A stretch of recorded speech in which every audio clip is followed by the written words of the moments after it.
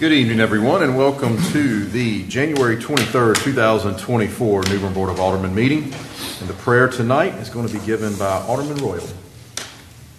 Thank you, Mayor. Let us pray. Father, in Jesus' name, we thank you for another opportunity to gather together. We thank you, God, that as we believe that our negotiations and our deliberations will be conducted in fairness and justice and equity. We pray tonight for your wisdom, your knowledge of who you are, and that it will guide our decisions. We pray for our citizens, God, how you keep us safe in the midst of all of the cold, those that are homeless, those that are disenfranchised. We pray for peace within our city. And above all, we thank you, God, for all that you do and all that you keep. We ask this prayer in Jesus' name. Amen. Amen. If you're able to stand, please do so as we pledge allegiance to the flag of our country. I pledge allegiance to the flag of the United States of America and to the republic for which it stands, one nation, under God, indivisible, with liberty and justice for all. Madam Clerk, if you would please call the roll. Alderman Creel. Here. Alderman Royal. Here. Alderman Aster. Here. Mayor Odham. Here. Alderman Kinsey. Here. Alderman Best. Present. Alderman Burnson. Here. Okay, board item number 3 is to approve the agenda. Are there any changes anyone would like to make? Yes, I spoke with the manager earlier. We're going to, 13, we're going to discuss that during our retreat in February. Okay, so we want to table item number 13 until the retreat. And what date is that again? That is February 6th. February 6th. Is that your motion, sir? Yes, sir, it is. Second. I have a motion and a second to table item number 13 to February the 6th. Any discussion? All those in favor say aye. Aye. Any opposed?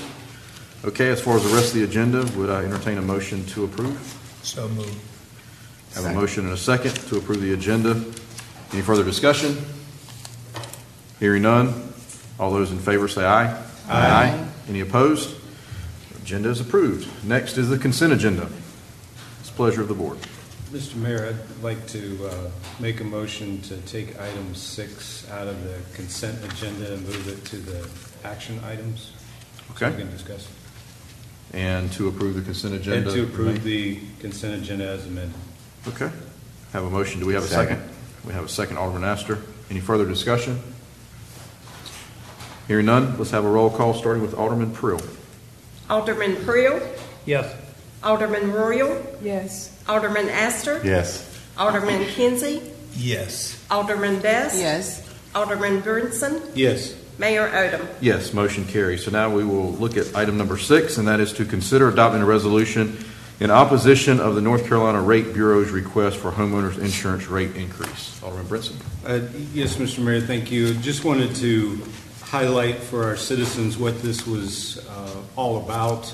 Our North Carolina Rate Bureau, which represents the insurance companies and insurance policies in the state of North Carolina, has put a list of proposed increases into the state insurance commissioner, and for the coastal areas of Beaufort, Camden, Chowan, Craven, Jones, Pasquotank, Perquimans, Terrell, and Washington counties are proposing 25.6% increase in homeowners insurance.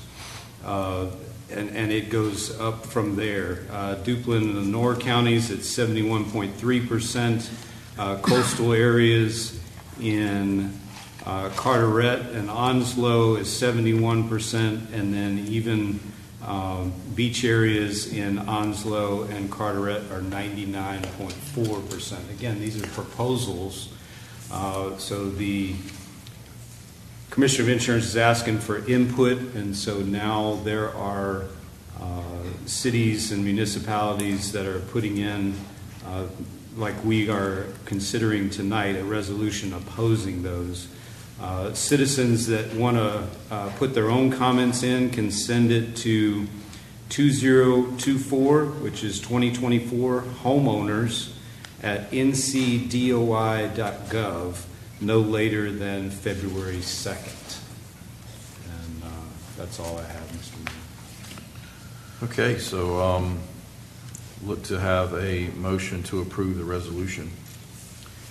Mr. Mayor, I'll make a motion to approve the resolution in opposition to the North Carolina Rate Bureau's request for homeowners insurance rate increase. Second. Have a motion and a lot of seconds. Any further discussion? Hearing none, let's have a roll call starting with Alderman Royal. Alderman Royal, Yes. Alderman Aster, Yes. Alderman Kinsey, Yes. Alderman Best, Yes. Alderman Brinson, Yes. Alderman Creel, Yes. Mayor Odham. Yes, motion carries. Move on to item number 8 is a presentation of 2023 crime report by Chief Gallagher.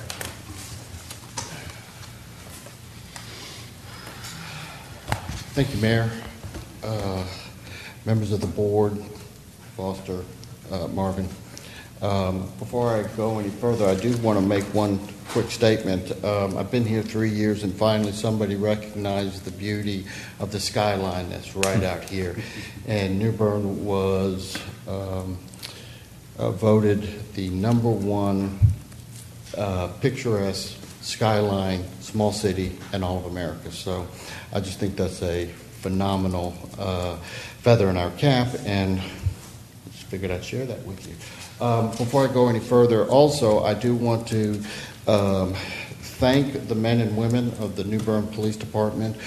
The crime stats that I will speak about are a direct relationship to the hard work that each of them have applied in achieving our mission. Also want to thank the wonderful people of New Bern who have partnered with us in a shared mission to reduce crime and the fear of crime. So on this particular slide, I have aggregate data for 2021, 22, 23, and an average. The following slides, I will only compare 22 with 23, but there's also a column in which we compare the average over 3 years. What you saw on that slide is, for the most part, great news.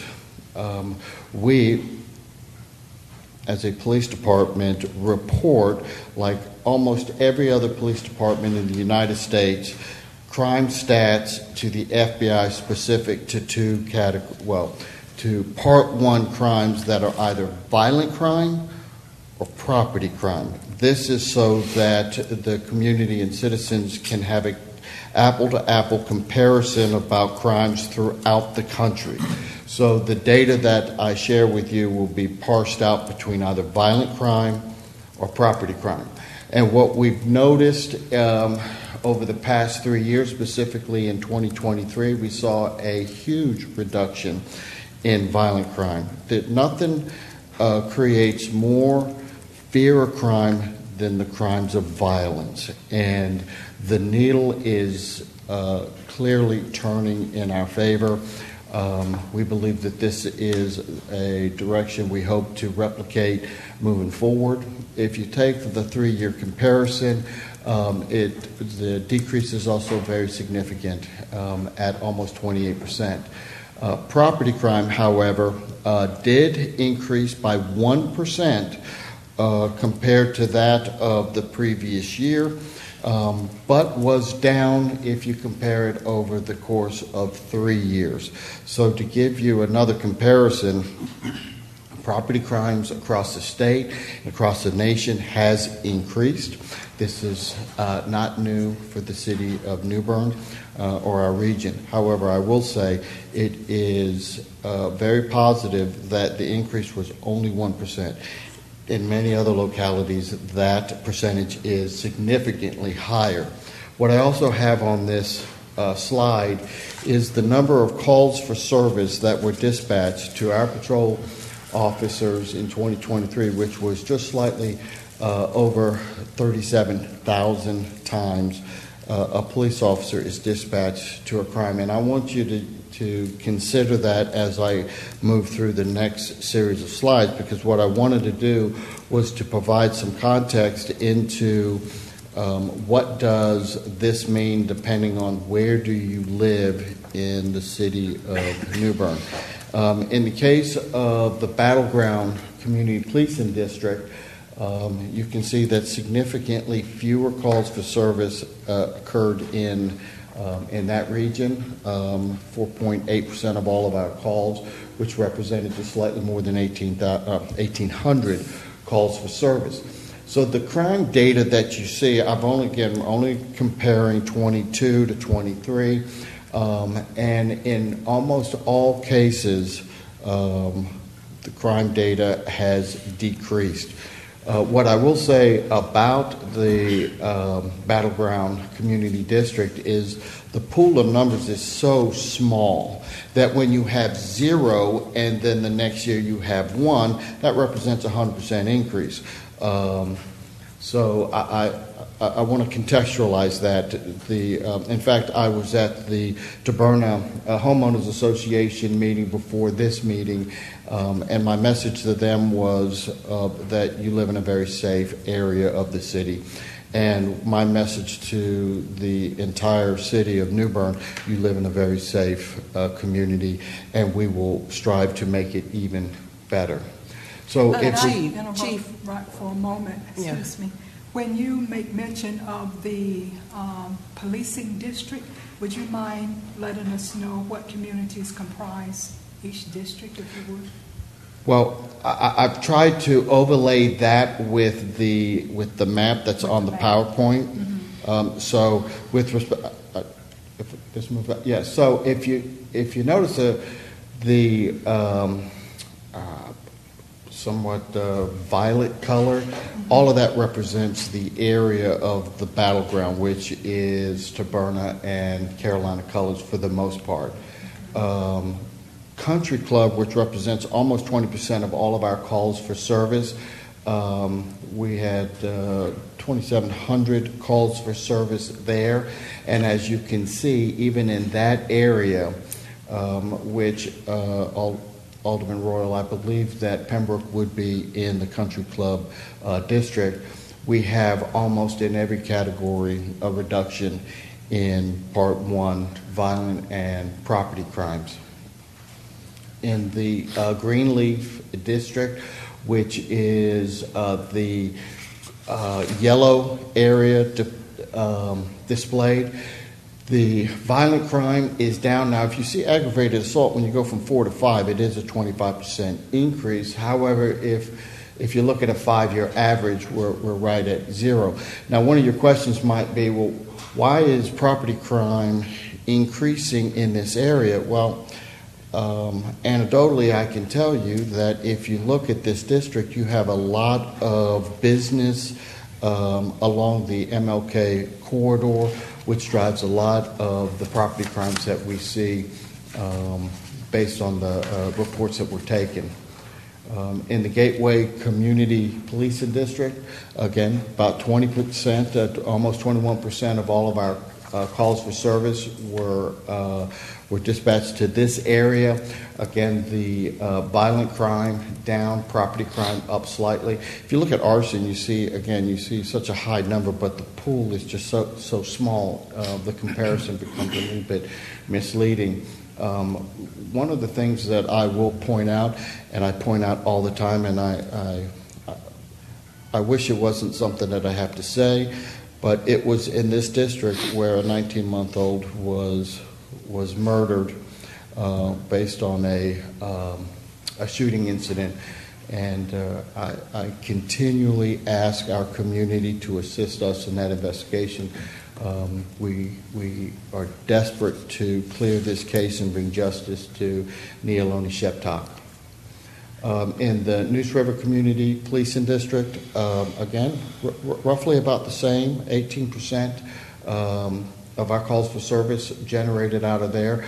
All categories of violent crime is down significantly, but again, when you look at, for instance, homicide, when you have 1 and then you have 0, again, it's To be down 100% is a wonderful thing, but you go from 1 to 0. So I just want to contextualize that. Probably the most calls for service, Alderman Best, are in the Washington Forks area. But again, we see violent crime is down. The call volume may be higher, but I think the stats would reflect a comment that I made, that we believe that the citizens of New Bern do live in a safe community. One of the things that I want to provide specifically to this body and anybody that's listening is that when we compare ourselves against our comparison other, it helps us contextualize, well, what does it mean, Chief, when you say you live in a safe community? Well, what we strive to do is to look at communities that are similar to ours. And we found 17, we added Havelock. Havelock's a bit of an outlier, but we found 16 communities that had a similar size to New Bern, plus or minus 5,000. And we compared the crime data, the same data that we reported out on is the same data that those municipalities are reporting out on. And we compared it to the latest crime data available. Now, we are the city of New Bern. We collect our own data. We have all of our data for 2023. 2023 data will not be published by the FBI probably until the summer of 2024, but we do have complete data for 2022. And so when we look at all the cities in the great state of North Carolina that fit that criteria, and again, we added Havelock because they're so close to us, we find that these are the cities that fit that criteria. When you overlay their crime rate with the city of New Bern's crime rate, you can see that we fall below the average in terms of total Part 1 crimes. One of the issues that has come up, and it's a little bit disconcerting for me, is when I see open source data websites that profess to provide crime data about the city of New Bern, and I look at this data and I say it is simply not correct. And so what we've learned was it's where are these open source data sites gathering their data from? And we recommend that anybody that wants to do their own data mining, that there are 3 sources that we recommend that you go to. The first one is our LexisNexis crime map, which any citizen has the right to go on and pull crime data that is reported in the city of New Bern. Obviously, the FBI is the core source where that data can be pulled from, and also the North Carolina State Bureau of Investigation summary statistic review data. That's data that is correct. Now, what ends up happening is, and I showed this, and I want to thank Alice for helping me with the GIS, is the data that is pulled from a lot of these sources are pulled from addresses.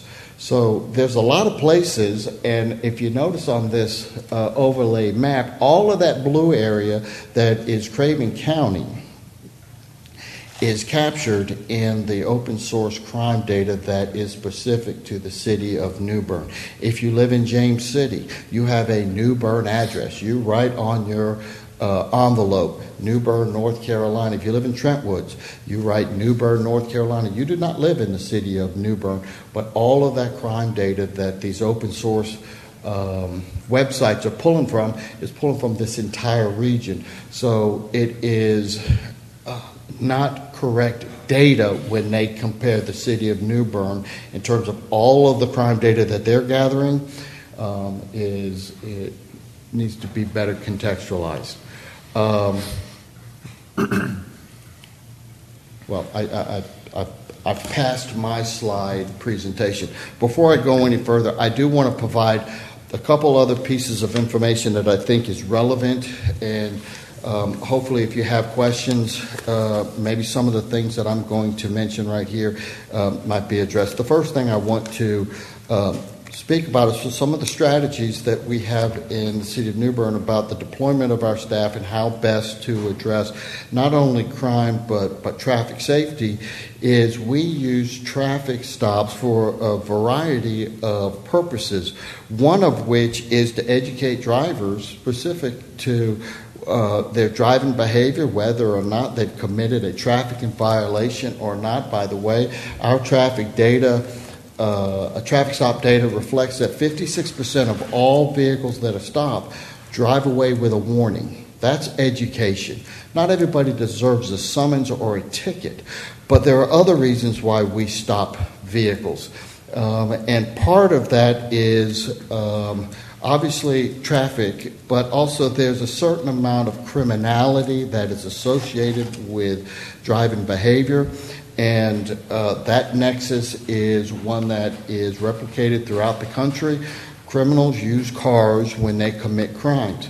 And oftentimes, citizens will see a car pulled over and they'll see not one patrol car, maybe not two patrol cars, maybe they see 3 patrol cars associated with a traffic stop. And they question and wonder, why do you have so many police officers at something as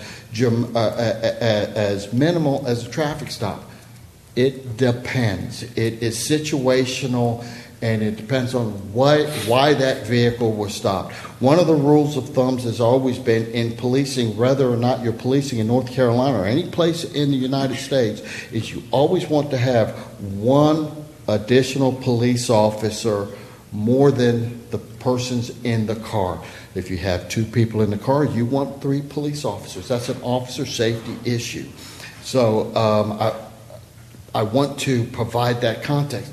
Another thing that happens during traffic stops is we find out that the person in the car is either has a license problem or is wanted.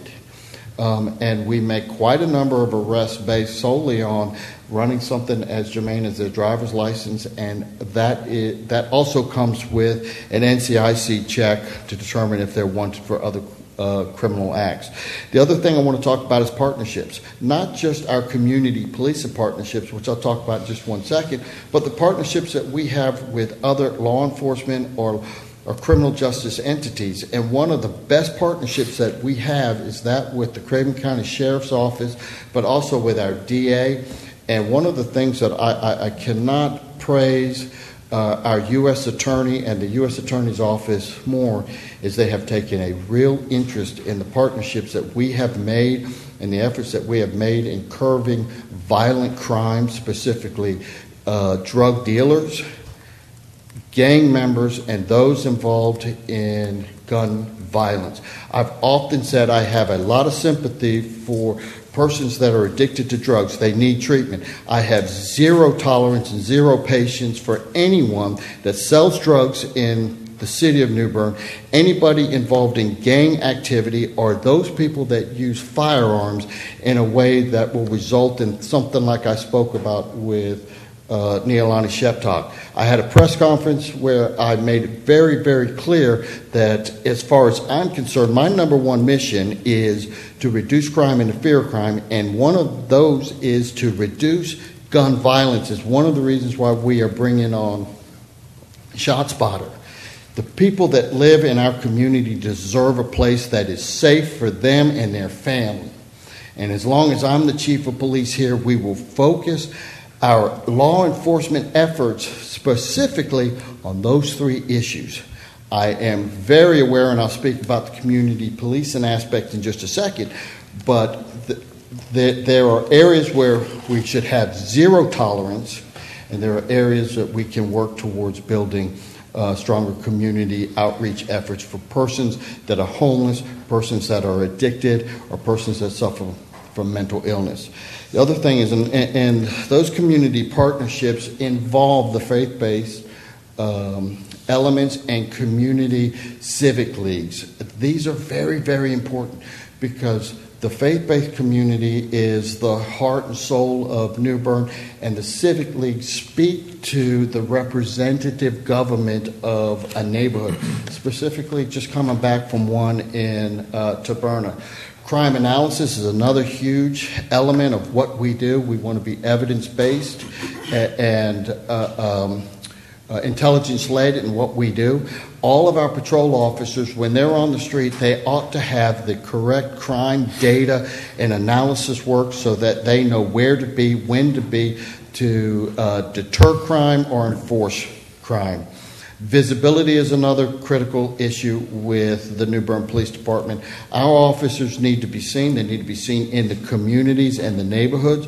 Our strategy and our expectations that our officers don't just drive up and down MLK and the major thoroughfares. They need to get into the community so that the residents see that there is a patrol car patrolling their neighborhood. That is critically important. Planning and training is always critical. Not only does the police department support the city's emergency operation plan, but the police department also has its own emergency operation plan specific to the police department. Not only does the city of New Bern have a strategic plan, so does the police department. We plan for achieving our mission. We have a young police department, and it is critically important to provide all of our officers that do very specific jobs to have the core ability to achieve their mission. And the last one I want to talk about, and then I'll open it up for questions, is the New Bern Police Department is our intention is to engage in best practice operations. And one of the best ways to do that is through accreditation, through CALEA, which is the international policing body that determines best practices. There are over 400 standards. The city of New Bern meets or exceeds all of those standards, and I'm proud to stand here before you to tell you that we will achieve our 7th reaccreditation through national standards. I will be in Alabama in March to receive our 7th accreditation. So with that, I am available for questions. Board have questions? Alderman McKenzie. Chief, how many murders did we have last year? 4. How many were solved?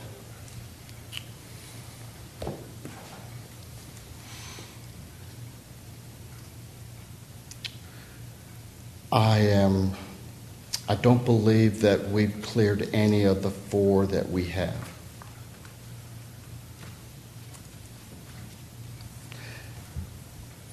So what have been what is your strategy this year to look back on what wasn't achieved last year?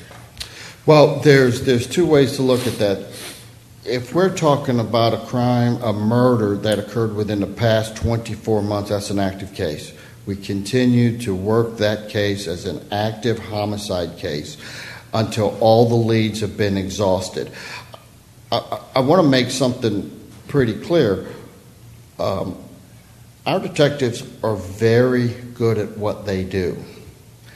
And when I tell you we know, well, there's a difference between knowing something and proving beyond a reasonable doubt. No, I'm sorry, I misspoke. Proving something at the level of a conviction, and that's what the prosecutor's going to want. And knowing it beyond a reasonable doubt is a very high standard. And when we seek to obtain cooperation amongst the witnesses of our community to help us prosecute these cases, that's critically important. So there's a difference between knowing who killed one of our citizens and proving it is a high bar.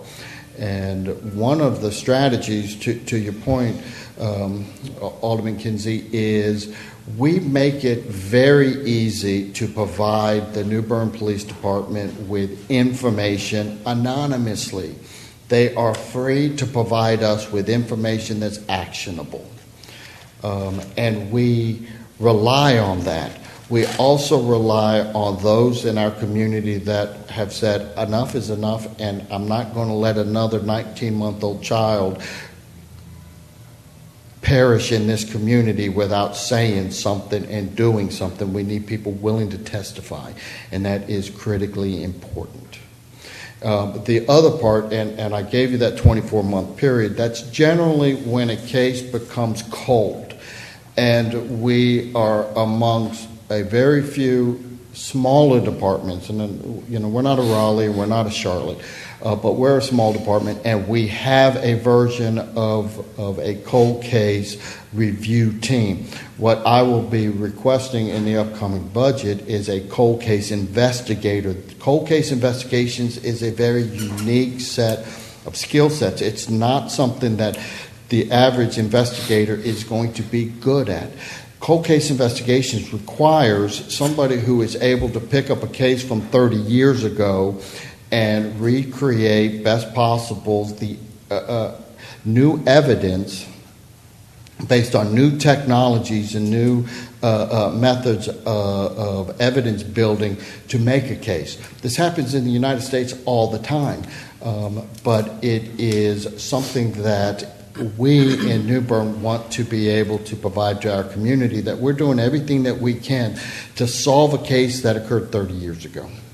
They do become more difficult. That's why there's a TV show called The First 48 Hours. There's a reason why 48 hours is the window of opportunity to clear murder cases. After 48 hours, notwithstanding 48 months, it becomes increasingly more difficult to solve these cases. Tell me this, Chief. What difference in manpower and surveillance that you're doing differently now in those areas that crime has not been resolved? What are you doing different? I misunderstood your question. Are you talking about surveillance? Yes, sir. What are you doing different? Is anything different that you say partners, you say we're going to do this and do that. What have you done different? So I can tell you that over the past 6 months, we have met with members of a violent crime, for lack of a better word, task force, in which we meet with all of our local law enforcement entities, probation and parole, the district attorney's office, and the U.S. attorney's office that come in here into New Bern, and we case manage every person which we believe we can link crime to, and hopefully leverage the powers of the federal court system to reduce violent crime. When we focus, now we're not focusing on burglars in this context. We're focusing on people that are known gang members and persons that are involved in drug dealing, and the drug dealing network that finds its way in the city of New Bern, and also those with gun charges, to use the federal system to help us. We have indicted several since we began this operation. We are pulling a lot of very violent people off the streets. Numerous arrests have occurred. Now, I can tell you the conditions that create criminality is far beyond that which law enforcement can impact. This is not a system in which law enforcement has the solution. This is a much, much bigger problem. The amount of fentanyl that comes into this country, the ability to cut fentanyl and create a similar product. Fentanyl is an opioid-based product. Heroin and oxycodone and some of these other products, the things that our community is addicted to, the market is out there. And the supply side is incredibly profitable. And to impact that is going to take a lot more than just law enforcement efforts. And I'm here to tell you, we put a lot of effort into that. I don't know if I have the full solution. I can tell you if I had the solution to this, I don't think anybody has the absolute solution to this. Well, this is something that I feel comfortable that I can speak for the board. This is something that we feel that enough is enough, and the safety of the people as well as you, that we need to really crunch down and crunch hard, because once a nest is built, that's where they live, in the nest, and they have to be taken out of their nest. And I like to see you become a little harder than what you are, a little tougher than what you are. I'm just speaking for myself. I'm not speaking for the other board members. When you lose a kid, a baby, and then the other guys come along, I know how you feel probably about the same thing that I'm saying. Something has to be done. Something has to be done. Do you have meetings in the communities? I don't know. I'm just asking questions. Do you have meetings in those same communities that this thing taking place? Do you go in and meet with the people?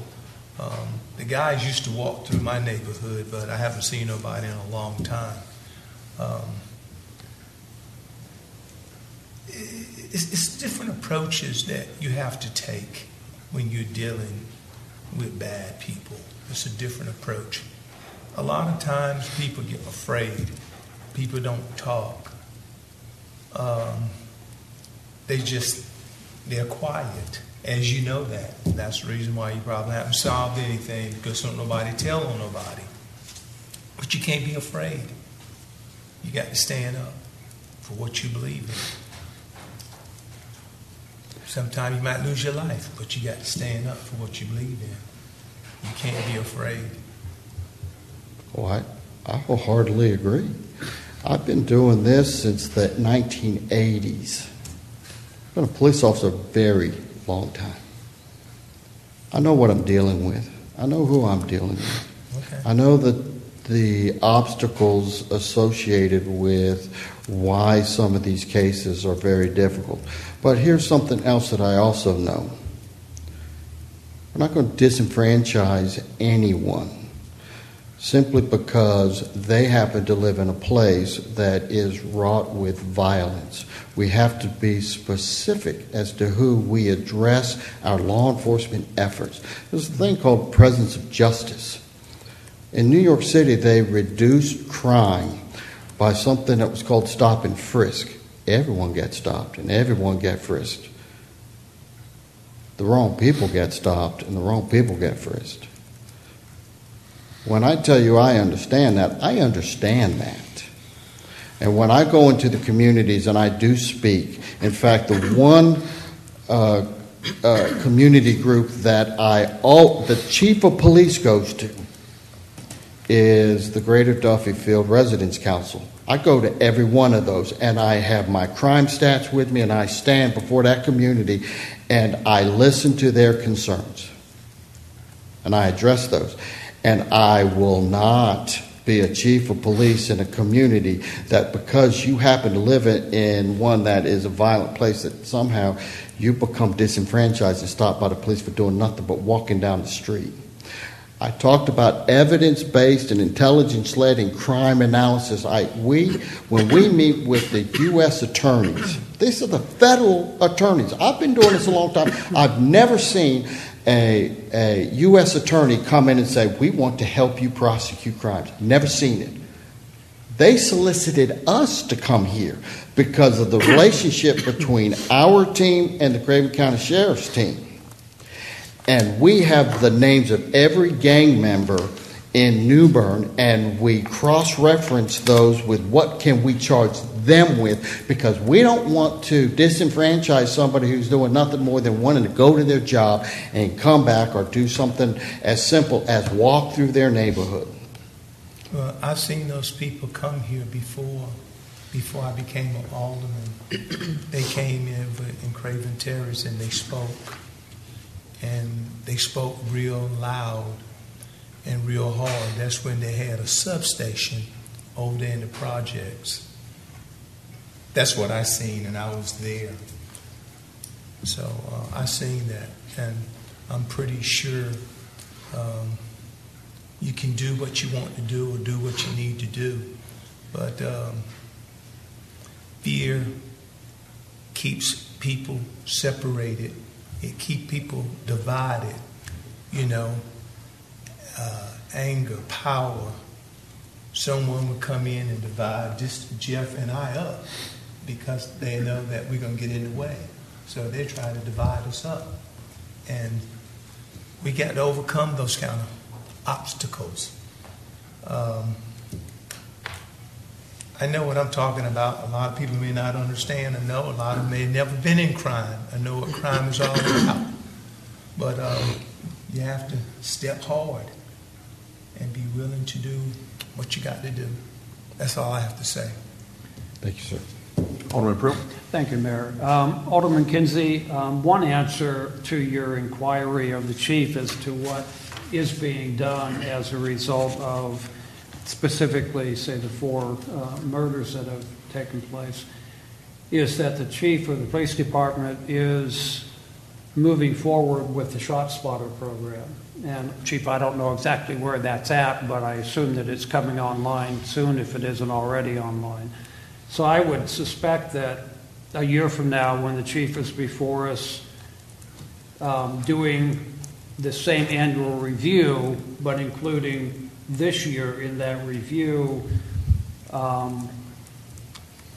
would expect that Shot Spotter program is probably going to play a big role in any crime that has taken place within the district that it covers. I don't understand what you're saying. I asked him about the murders that has not been solved. I'm not talking about having a system set up. This has already happened. This is after the fact what you're talking about. I may not be asked the understanding what you're chief saying. what is being done as a result of those murders. The Shot Spotter program is a program that is being implemented in part because of those murders. I think you need to acknowledge that. I don't think you understand what I'm saying.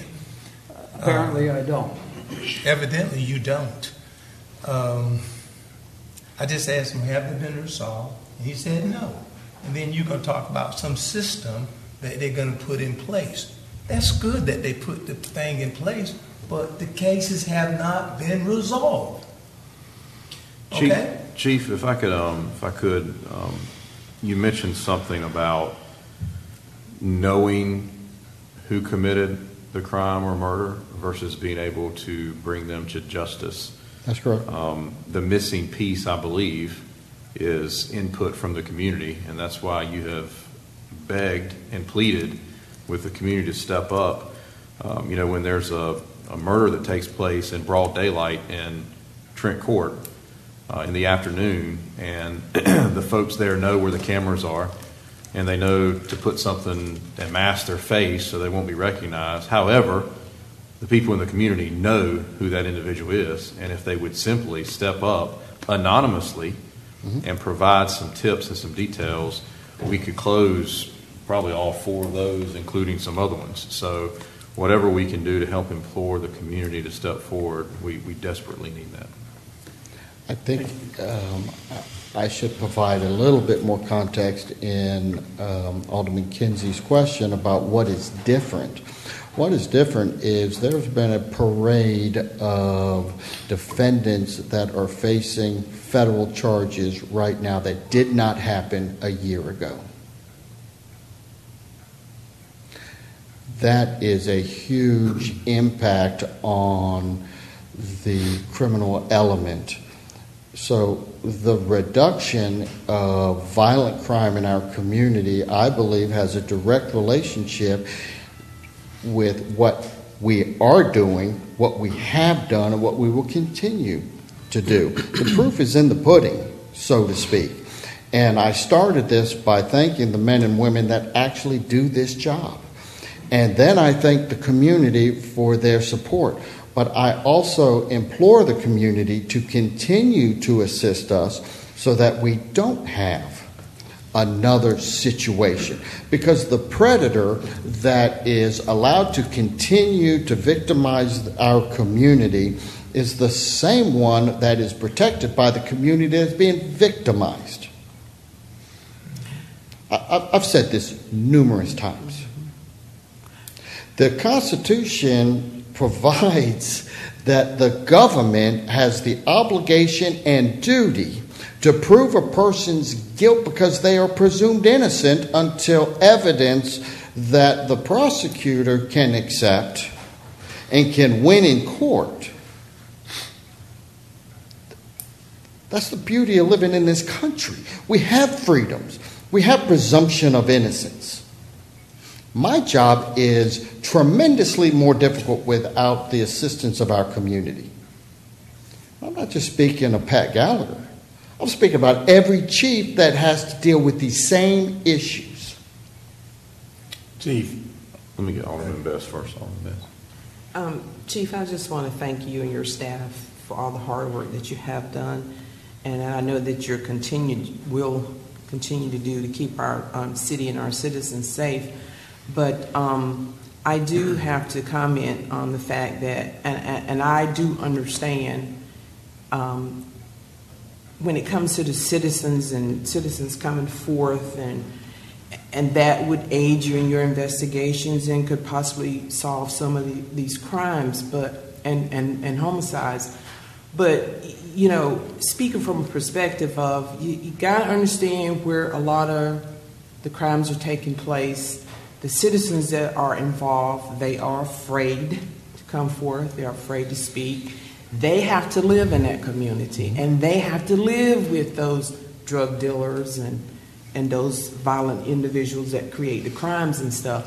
So I understand from a perspective that you do need that support from the community, but it's kind of hard when you live in a community and you're afraid. But just continue to do the work that you and your staff is doing, and hopefully with the aid of the Sheriff Department and the FBI and any other sources that we can really get ahead of the game here in our city and move forward with it and protect our citizens. So thank you, Alderman Best. And when I spoke of the conditions that create criminality, that's one of them. Alderman Aster. Chief, question for you. Have we reached out to the FBI or the Attorney General's office or whoever, even to the state of North Carolina, to see if we can get reward money to help resolve some of these murders? I know there's a lot of, sometimes you see where there's a lot of reward money posted for information. I'm just wondering if we could get some assistance from the state or the federal government with some reward money. Well, to answer your question, we did seek additional funding for a reward for the Neilani Sheptock case, despite the fact that we were able to raise some monies, and I was, to be candid with you, disappointed in the amounts of monies that we were able to obtain, and much of that came from the Craven County Crime Stoppers.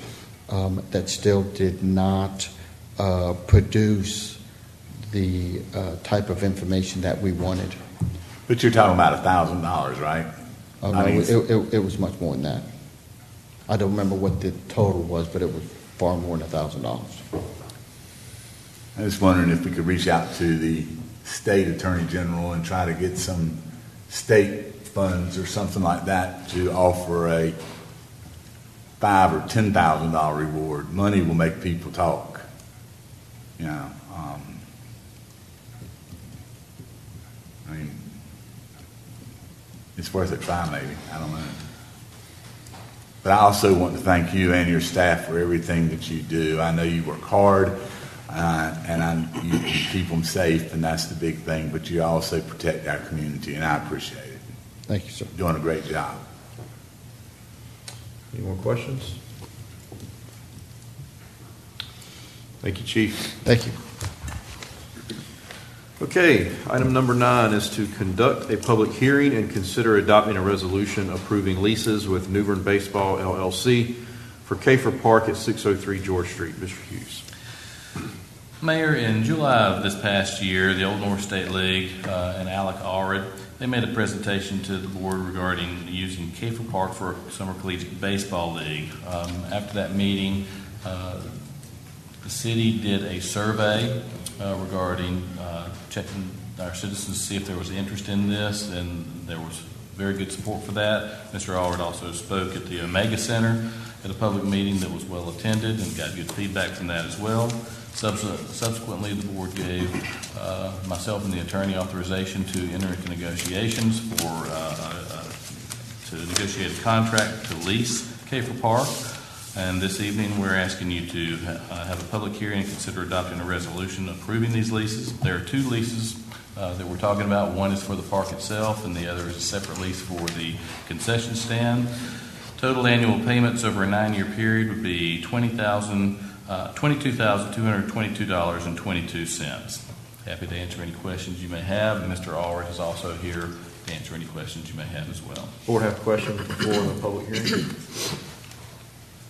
Would you repeat that statement you just made? Over a period of time, you said how much?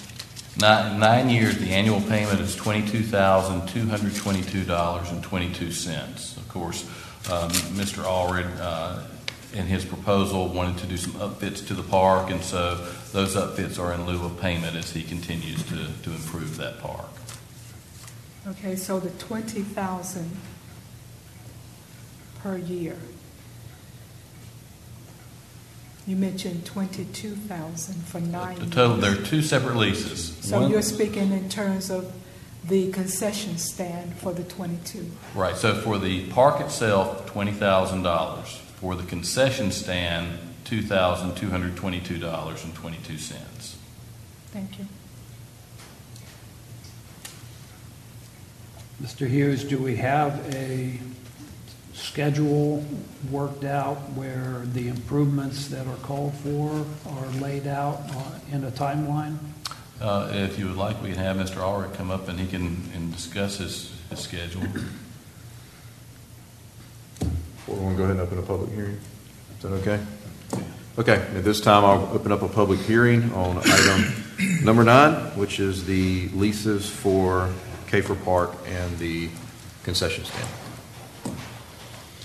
Mayor, City Manager, Council, appreciate the opportunity again to speak. Absolutely will answer any questions anyone has.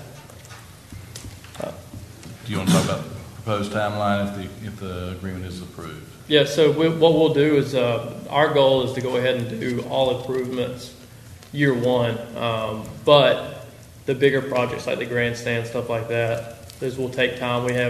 Our season starts at the end of May, so as soon as this hopefully is approved, we'll begin work and get as much work done initially as we possibly can. I have a question. The dollar amount for the lease, you mentioned something a minute ago that is in lieu of the improvements. So if they do improvements that are worth $20,000 for year one, then they wouldn't pay the $20,000. The improvements would take that place. Is that correct? Correct. Okay. All right. Thank you. So I think one of the concerns that I had heard from some folks is if you tie up the ballpark for 9 years and they come in and make all the promises that they're going to do something and they don't do it, now you've tied it up. This provides the city a revenue stream for those 9 years if they don't do the improvements. Is that fair? Yes. Okay. Thank you. And again, I think the question was to have the improvements. What we're hearing is vague. Tentatively, is there a list of improvements that you are proposing to make? And if so, then where is that list? Yes, ma'am. I don't mind jumping in here. We have a general list, but I want you to have a very specific, precise list that you will approve or defer to the city manager to approve as they are provided. For example, improving the field and improving drainage, improving dugouts, improving fencing. That's all nice, but we need to know precisely what do we mean when we say improve the fields and improve the dugouts. And that's what they're currently working on. So when they provide those specifications and engineer drawings and financial information to the city manager, he can bring it to you and it can be blessed so that they can then move forward with those issues. So we're trying to get it clear so that we all understand what is happening and that no one is surprised when there's an improvement made and you might not be aware of it. So then we are seeking to accept the contract, the lease. We're seeking for a resolution to approve the lease, and we're doing it blindly? No, ma'am. They are going to pay the city $20,000. But they have the option to come to the city manager and the board and propose to build a new stadium that costs $20,000. And if you're satisfied with that stadium and the dollar value attributed to it, you can approve that. So that is their option. But if they do nothing, they will cut the city a check. Thank you. Yeah, if I may, I guess that was my question in paragraph 11, where you're addressing, it says the leasee can only make changes, alteration, improvements on the premises with the prior written consent of the lessor. And so that was kind of, you alluded to it. I mean, that is my question. When they do submit requests in writing, who's going to be the approval authority? I guess what's the process and who's going to be the approval authority? That was my, yes, sir. Right in line with what you're talking about. Right now, the only thing that is in this lease is the cameras.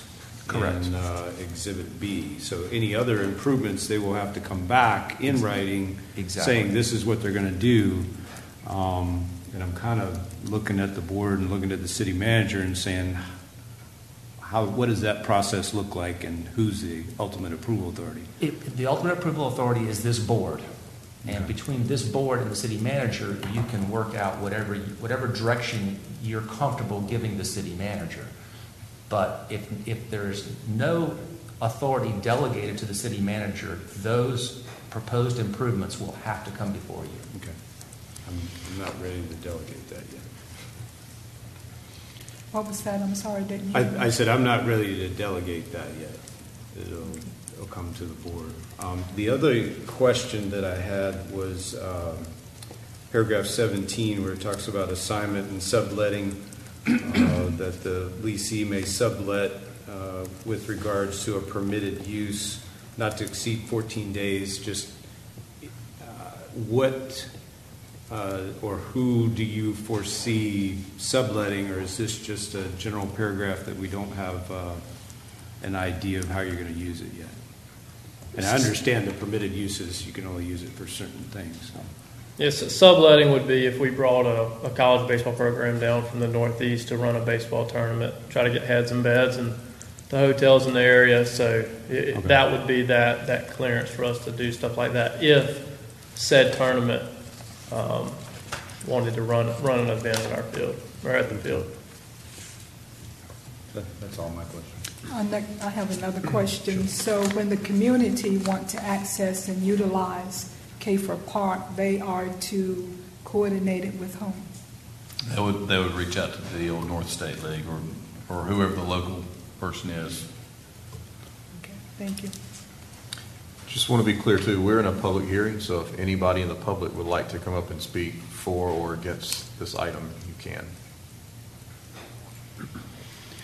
When is your program scheduled to start at the field? Around May 25th, last week of May. And the improvements that you're talking about completing in year one, you're really talking about improvements that need to be completed over the next 3 to 4 months, and not even 4 months probably at this point. So what level of confidence can you give us that all these improvements are going to happen over the next 3 months? We've done it before. We did it in Pinehurst. We built a stadium from the ground up in a month and a half. About 1,000 capacity stadium in a month and a half, because we got delayed by building inspectors and whatnot. Typical things with dugouts and stuff like that. So we've done it before. We've got a longer window here than we have in the past. So I feel very, very, very confident in that. But I think the lease is structured so that if one of the bigger projects like the grandstand isn't completed by year one, then there's an out there in terms of we have to obligate our part of that lease if we can't get that portion done. I'm sorry. Just a follow-up comment if I can. I mean, at this point, I guess I'm a little uncomfortable, and that may not be the right word, of having sort of every approval for improvements come back to this board, because are we going to be creating delays for work getting done? And I don't know how many times you're going to be coming back to the city with proposals for improvements. It'd be nice to have them all laid out right up front that the board could review and approve them.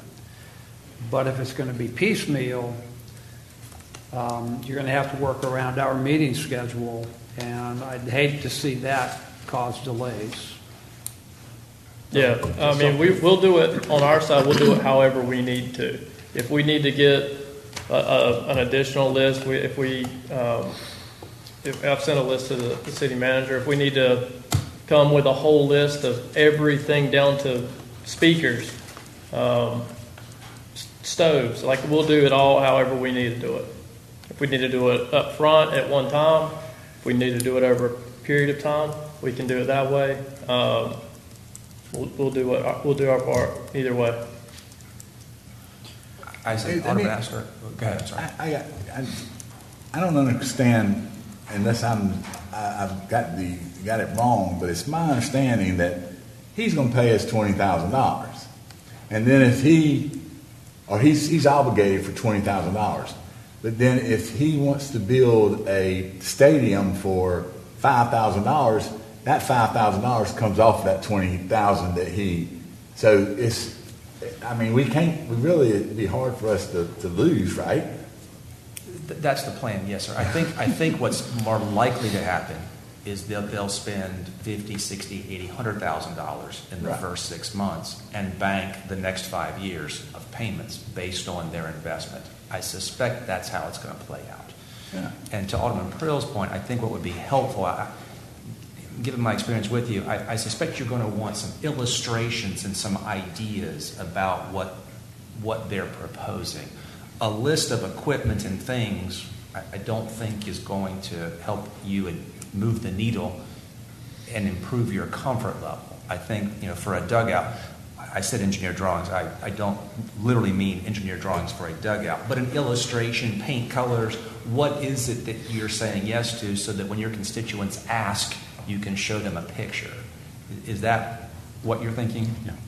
Broadly? I'm just looking at we're not talking about a year to get this done. We're talking about a few months at most before your season is scheduled to start. So I just would like a higher comfort level that the work that you intend to get done is going to get done in a relatively short time frame.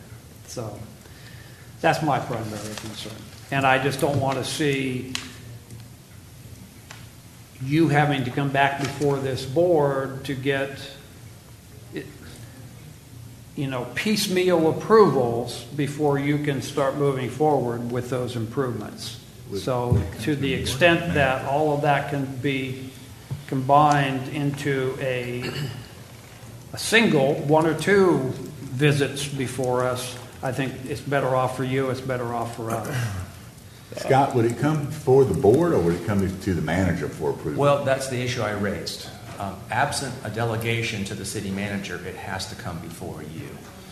And I get Alderman Brinson's point, too. Part of this is we don't know what we all mean. A minor improvement of $5,000 or less may sound commonsensical unless it's painting the dugout and you don't like the orange color. And then we're all mad that the city manager approved the orange dugouts. So we're trying to find a way forward that is efficient, to Alderman Prill's point, and maybe bundling as many of these things as we can with enough detail that makes you comfortable to approve it is going to be where we end up. I want to go back to community access. Is that spelled out in this lease agreement, in this contract? We talked about subletting. That's right. Would that be the community subletting? Yes, ma'am. If they want, this will be their property for the next 9 years. Correct, but that was my understanding initially when the presentation was made that the community could still have access to the property. But I understand the contract here. I just want to ensure that our community can still have some level of use of the property, whether it's through subletting or whatever the means are. Mr. Carcavaro? Yes, I'd be happy to speak on that. So I'm coming to you first as just a citizen and a parent of 4 kids that are looking for things to do in this town. I think what we're doing right now is we're getting bogged down in the weeds, and we're not looking at the fact that this is another opportunity for adults and children to spend time together during the summer. This is a great opportunity to have another family event in a part of town that really could benefit from having more access, more people coming through. From that, I was able to see online that Alec was doing this, and I reached out to him. I came to the Omega Center, to the meeting that was there, and there was great support at the Omega Center for this from all members of the community. A lot was brought up about the area that it's in and how are we going to do that. So Alec and I talked a lot, and he has offered me the position of general manager of this team. With that in mind, I think that's where I'm going to be able to step in and allow access. I've been a youth coach in this area for over 20 years. I'm involved in baseball, basketball, football, anything that you can think of, and many children have come through here, young adults now that I've been involved with helping to coach. This is another way to bring those youth into things that are going on. So we will have events like baseball clinics. We can do football clinics out there. We can have concerts. We can have parties for kids and, Friday night events. We can do all that stuff, and that would be through that leasing part is we can allow different areas, and it doesn't necessarily mean that we're going to charge them to do that. It's going to depend on what type of event it is. A nonprofit event, more than likely we will not be doing that. We'll be helping them raise funds for the nonprofit. If it's a business that comes in, then that is probably an event that we're going to charge for, and we'll be able to supply. So we are going to run that field so it's being used year-round is the plan, not just the 2.5 months of this baseball team. And with that said, some of you that have been here from the old New Bern River Rats, we have been missing something like that in this community, an event that people can come together. And I think the location of this field is perfect for what we're trying to do, and the location of the River Rats was not ideal for what we were trying to do, because I was part of that as well. So I hope that kind of answers a little bit of what you're saying, but we've got to look at the big picture. This is an event for families in our community that will take place for 2.5 months, guaranteed, and we can do other things around that. And we will be working with the Woodbat League, the Adult Men's Baseball League that's already there. We actually met with them today at the field and went over some of that as well. So we're not trying to kick them out either. We're trying to incorporate that into what we're doing. Are you local, sir? Yes, I have lived here for almost 30 years. My family is from here originally, so I have been visiting here since I was born in the early 70s. And you are a recent New Bern 101 graduate, correct? Yes, I just graduated from New Bern 101 the last session. Great. Yes, Thank you. Thank you. Alderman Kinsey? So how soon can you have the information to us? So what we've honestly been waiting for is the approval so we can start lining up contractors. We met with a fencing person today. We met with a general contract. We were supposed to meet with a general contractor. He did not show up, but I've been in touch with him. We've also met with a handyman that can help us with building a ticket booth and things like that. So we've already got some things in line, and I'm also a local realtor, so I have a lot of connections through the community. So we're already behind the scenes because we didn't want to make an announcement, working on getting people in place. So as soon as we know that we have access, we will be able to get the items lined up. Alec is the expert on that part of it. I am more of the public relations portion of what's going on. Alec has done this for 16 teams now. Is that what the league is at? 20 teams. The league is at 20. So this is not just a fly-by-night item. We're at 20 teams, and the league is even looking to expand into other states in the near future. So I don't have an exact timeline, but I do know that it's hard for us to get a timeline until we know what we can commit to. So the buck stops here. So where are we at this year? And may I say one more thing? Sure. I truly believe that the ease of the transaction would be for us to go through Mr. Foster Hughes instead of having to come back up here for the meetings and take up your time as well, because he has been the recreation person and now as city manager. I think it's a really easy thing for him to transition into, knowing the use of that field in the past and how it's basically laid vacant for so long, essentially. Well, that's very good. He is the manager, but things come before the board. Absolutely. So it would be up to you guys to decide if that is okay to delegate that. I'm just giving my opinion on the process, that's all. Thank you. Thank you. Appreciate it. I too agree. It should go to the city Thanks, manager, and the city manager can reach out to the board members, and it's a whole lot faster than having to wait for a board meeting. I think the manager is quite capable of making the decisions and knows, what needs to be done and what can be done. So we're still in a public hearing. If there's anyone else would like to speak from the public? Make a motion that we close the public hearing. Second. I have a motion and a second to close the public hearing. Any further discussion? Hearing none, all those in favor say aye. Aye. Any opposed? So the public hearing is closed. So at this point, it is up to us to consider adopting the two leases as is before us. And I think from what I've surmised from the conversation, there's some of the opinion that everything needs to come back before the board before we approve any improvements. And I think there's some that say the city manager has the expertise and technical knowledge to approve that. The only question that I have is, assuming that the manager is going to look out for the interests of the city, clearly. If the proposal comes back and they say they're going to put in bleachers that's going to cost $100,000 and we know that they cost $50,000, obviously the manager, I would hope, you probably wouldn't be the manager long if you approved that, would not approve that. And that way we would make sure that the finances match up with what the expenditures are. But I do think it would behoove all of us if we were to see something. I know we saw the proposals before when you came up earlier, which looked great, but something more concrete to say, hey, look, our league starts the end of May. Realistically, this is what we expect to get done between now and May, okay? And that is expected to be $100,000 or $20,000, whatever you can find people to do that work. And then we can figure out from that point. But I think tonight is just approving the lease so they have the confidence in moving forward, because they don't want to expend money and more time and energy if they can't get this lease approved. Is that a fair statement? Yes, sir. And in terms of the value, neither the board or the city manager will be assessing value. It's based on third-party invoices. Yeah. So another concept is a master plan could be presented so that you are generally on the same page as to what the vision is, with the delegation to the city manager, who will clearly reach out to you. If he's the least bit concerned about it, he'll reach out to you, and if he's still concerned, he'll bring it back to you. So that might be a way to make it a little more efficient so that you can at least see the big picture. So are you okay with us taking action on both of these leases as one item, or do we need to do them separately? As long as it's unanimous, both are fine. Okay. Well, I definitely would like to see something concrete. Mayor. Alderman Aster. Mayor, I'd like to make a motion that we adopt a resolution approving a lease with the New Bern Baseball LLC for Kafer Park at 603 George Street. Second. I have a motion and a second to approve the leases. Any further discussion? And we're talking leases plural, not lease. Correct. Leases. Well, it says lease here. I'm not sure. Where is the second lease? Is it all grouped together They're here both- under this? yeah. Okay, so They're then both there. leases. Okay.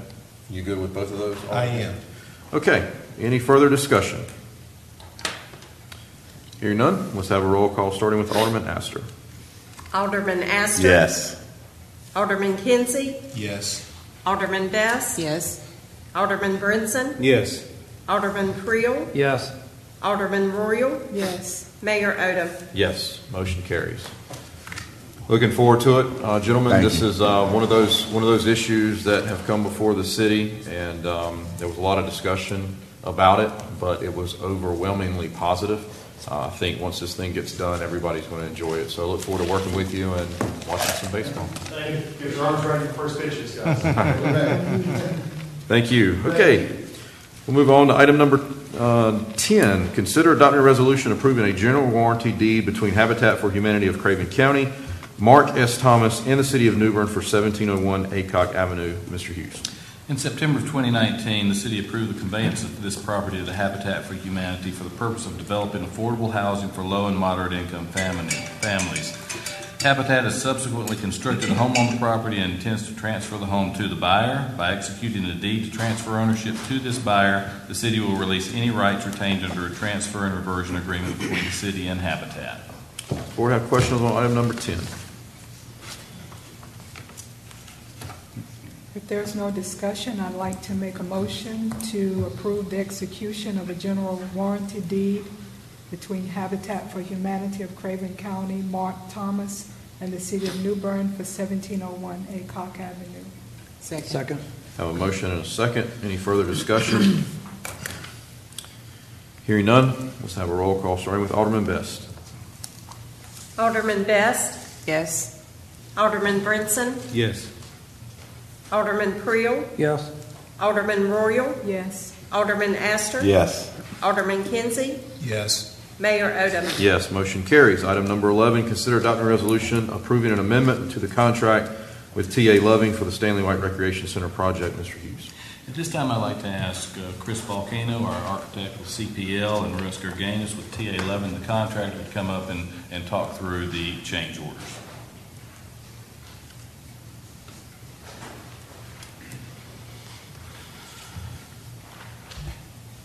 Good evening, everybody. As the city manager said, my name is Chris Volcano. I'm an architect with CPL Architects and Engineers. Along with TA Loving, CPL is here to present a summary of the proposed changes to the cost of construction for your review and hopefully for your approval. So I can kind of kick us off by just giving an overview of the summary of changes, a little bit of background information on how we got here, and then hopefully enough information to kind of answer any questions you may have. In terms of our first item on the summary, so there's the steel and joist changes. This is really a function in the nature of delegated design.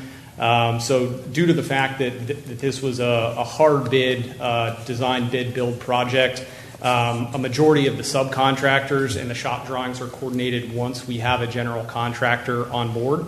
So with our current project delivery system, how does this play into the steel? So the precast concrete that makes up the building envelope, that is considered a delegated design. So there's a specialty engineer that designs those panels. And so the engineering calculations for the precast panels can't be completed until a contract is awarded to a general contractor in this case, and then those calculations can be finalized and the steel can be matched up to make sure that the loading as well as any of the connections are adequate for what needs to be done. So the change order that you're seeing for this portion of the project is that there were several changes that needed to be made to the precast concrete by those engineers, and that the connections were then updated and the loading was updated with it. In terms of the unsuitable soils, the city's third-party testing agency identified just over 2,000 cubic yards of unsuitable soils on site. Those soils were removed and replaced per the proof rolling observation report provided by Terracon. And they were priced according to the unit prices that were set forth in the owner-contractor agreement that was based on the bid package supplied by TA Loving. So the additional soils that were needed for the structural fill around the foundations of the building. The unsuitable soils weren't going to be able to do the job, so we had additional soils that were needed to be brought in. Finally, the step footing changes are the last kind of big piece in the summary. This was an effort in on-site construction and coordination with the building systems and the structural footings. So with the locations of the site utilities and where those connections are made to the first floor of the building, all of the utilities coming out of the building needed a clear path to get to where those site utilities were existing. So additional excavation and concrete needed to be done in a few different locations around the building to make sure that the the footer actually dropped below those utilities so that they could pass through the concrete wall. So due to some of these kind of unforeseen conditions and some of these coordination items, we're requesting that the proposed changes and updates be approved in change order 1. We're happy to answer any questions that you might have, but this is just kind of a summary of those changes. Alderman Kinsey? So the soil that was there, so it could not hold the weight of the building, is what you're saying? So you had to remove that and bring some soil in? Yeah, more or less. Russ, I don't know if you want to weigh in on this, but yeah, essentially the soil that needed to be used to backfill around the foundations and to be used to support the building needs to be able to have a certain soil-bearing capacity. Is that around the whole entire building? So the unsuitable soils that they found were actually there's a stormwater control vault that's in the parking lot that helps to manage the stormwater.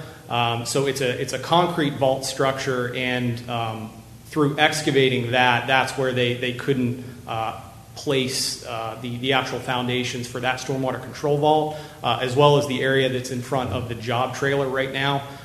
For the main entry drive, so those couldn't support the loads that were required. So that's the weight bearing of the column I guess the wall that sets up. Normally, those type of walls they build warehouses with. Is that correct?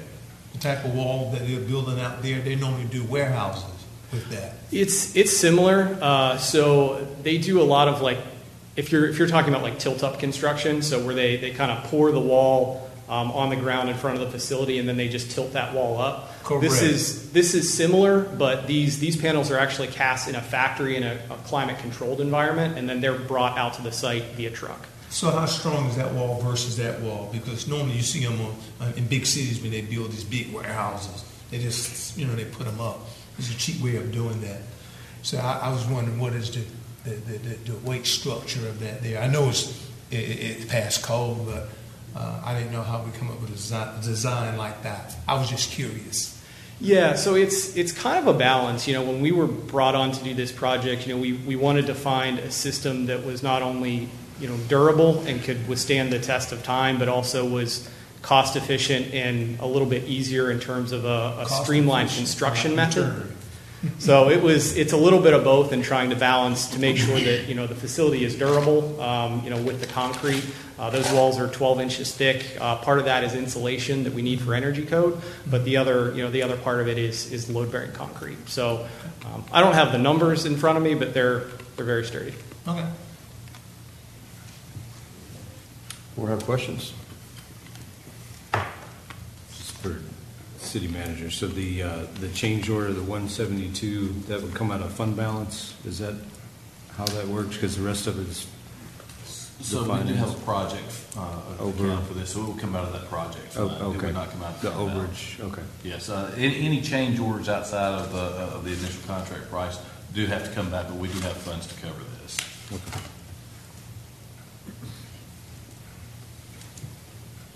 So you think there'll be any more hidden costs coming out? Yes. Coming up? Oh, yeah. I guarantee you. How much more you think? You're the expert. I'm just asking questions. Well, as your contractor, under contract in the city of Newbern, we're doing our best now, looking at coming everything over, making sure we identify those, how we can identify any potential savings to offset that could have been, missed on bid day. But I mean, they're in the course of construction, things do change, connection details in the field are different from what they may be on an actual plan. But we're going to do our best to make sure we don't have to come back in front of it. So are we still on schedule to open up? On schedule? So far, yes, sir. Okay, very good. And as you may remember, when we were going through this process, we had to follow FEMA federal guidelines, and they would not allow us to do construction manager at risk or design build process. So we did have to go through the design bid build process, which unfortunately brings change orders like this. Okay. And just to note, there are some credits that's come through with this change order. It's not all overcharges, so somebody is doing a good job trying to find something. So very good. Mayor, I'd like to make a motion that we adopt a resolution approving an amendment to the contract with T.A. Loving for the Stanley White Recreation Center project. Second. Have a motion and a second. Any further discussion? Hearing none, let's have a roll call starting with Alderman Brinson. Alderman Brinson, Yes. Alderman Creel, Yes. Alderman Royal, Yes. Alderman Aster. Yes. Alderman Kinsey, Yes. Alderman Best. Yes. Mayor Odham. Yes, motion carries. Thank you, gentlemen.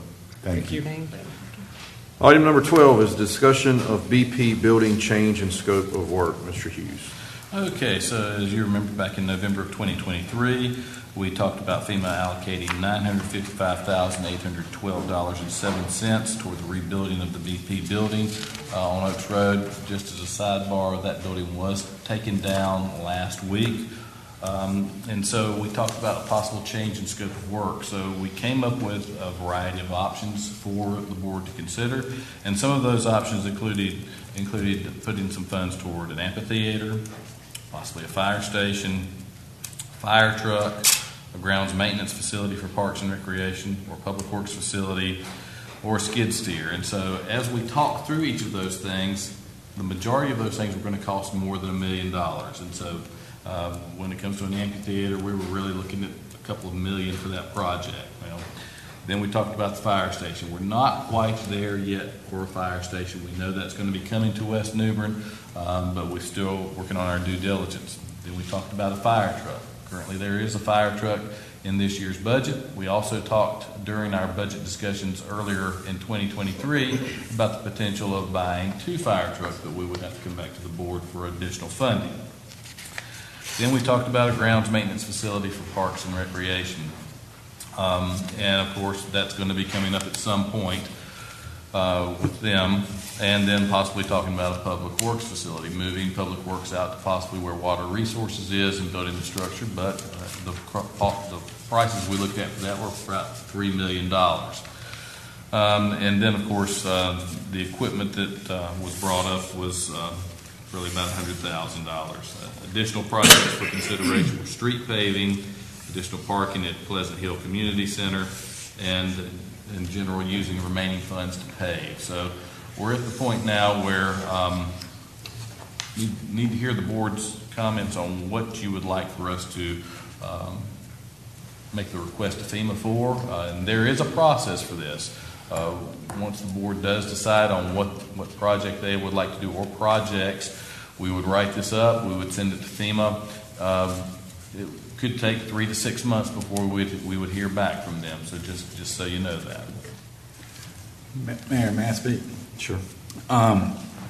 Members of the board, whatever we do with this funding, I certainly recommend that it would make life easier for us and working with the state as well as FEMA if we utilize all of this money on one project.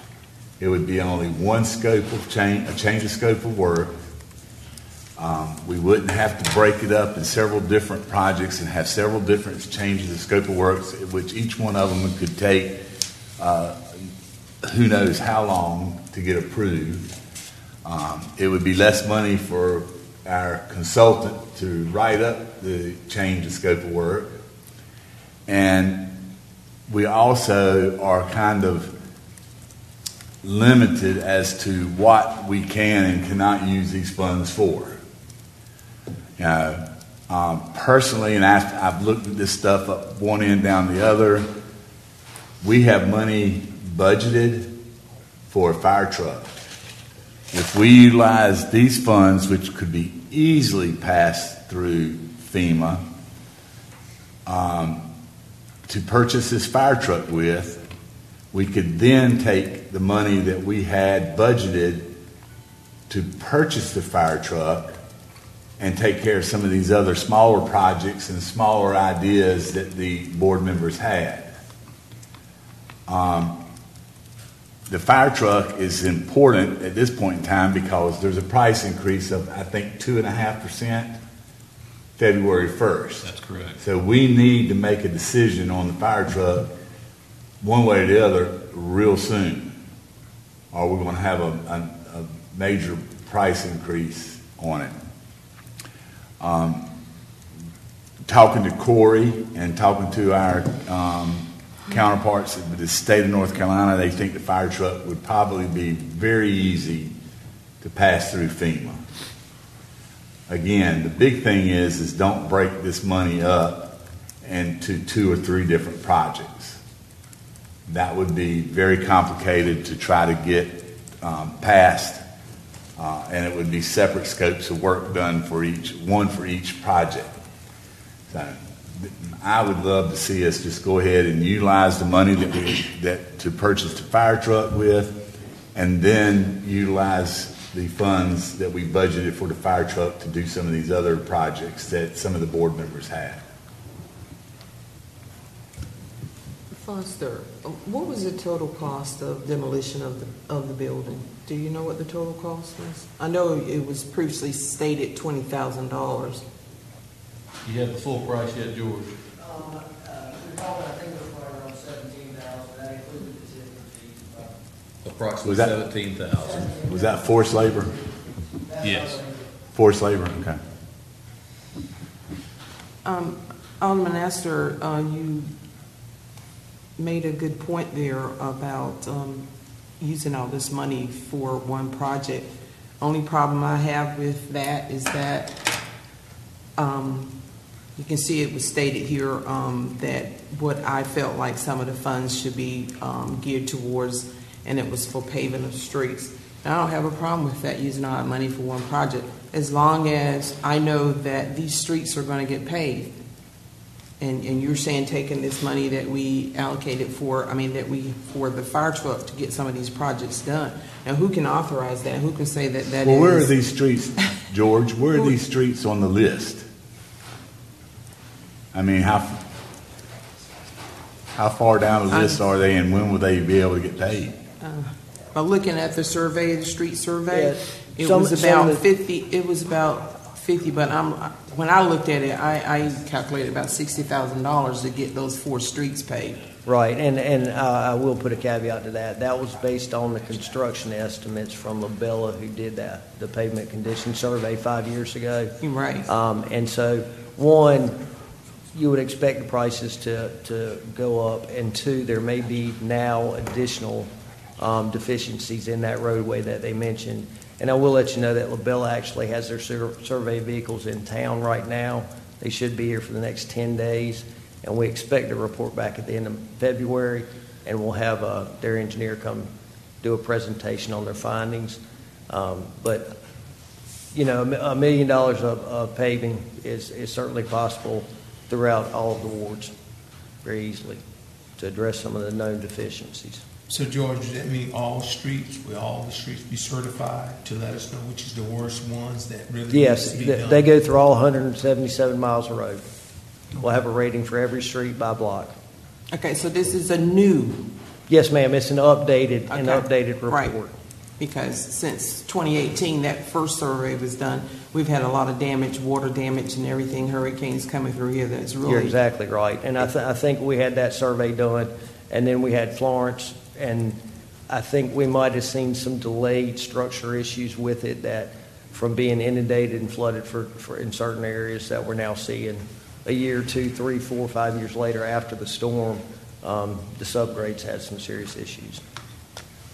How much money was allocated for the roads in the budget? Resurfacing.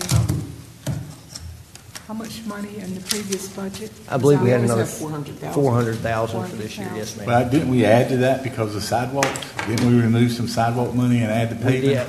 Yeah, I believe we backed the sidewalk down. Because I think it was like an additional $200,000 that we. Yep. We've got a balance right now of right over 600 from what we had from our rollover from the Duffy Field. Which won't do a whole lot of streets, but it's more than what we originally had. And the city manager had asked me about that this evening. So I can give you an example, and this is just an example of one street. If you take a 22-foot wide road, which has got curb and gutter, to mill that road 1.5 inches and put back 1.5 inches of pavement is about $120 a linear foot. So when you're talking about $1 million, we can do just over 1.5 miles of that type street. we get into Duffy Field where we had to remove the entire street, regrade it, improve the subgrade, costs are different. So each road brings its own issue. Yeah. And you said this report will be ready when? We're anticipating it'll be ready at the end of February, where we will receive it, and we'll have their engineer come down and give a presentation to the board once they're complete.